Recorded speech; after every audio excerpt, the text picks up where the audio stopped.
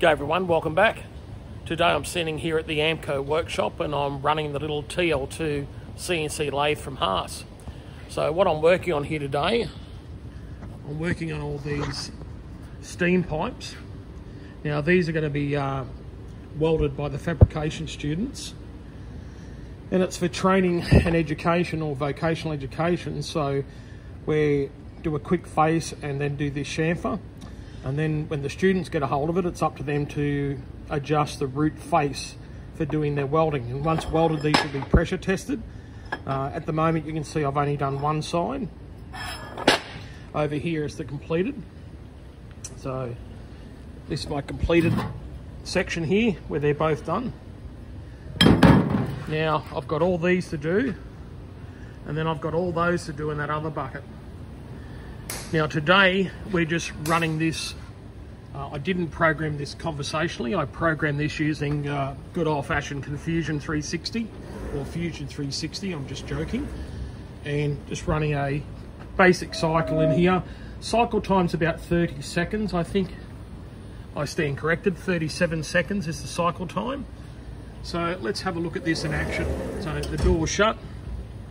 Now, I've got some optional stops set up in here, and Fusion does this in the post, so it warns you to change the tool. So it's roughly about 4 presses of the button, then you're up and away. We've got the spindle speed here at about 400 RPM, and I'm running 0.3 per rev. You see I've just missed that because some of these sizes all vary. And now we're coming in from the chamfer. We're doing a reverse chamfer, and just trying to eliminate the burr that I put on the inside of the part. You can see here.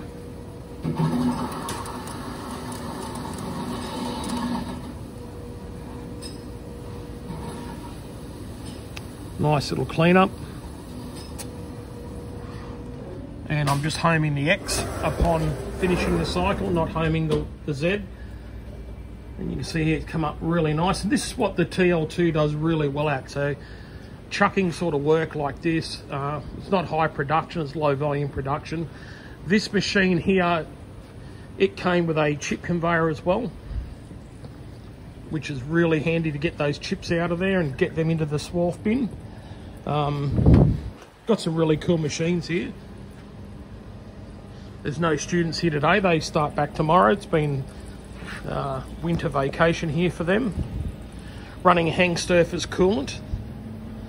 This machine here is a, I believe, yeah, branded, what's that, November 2021.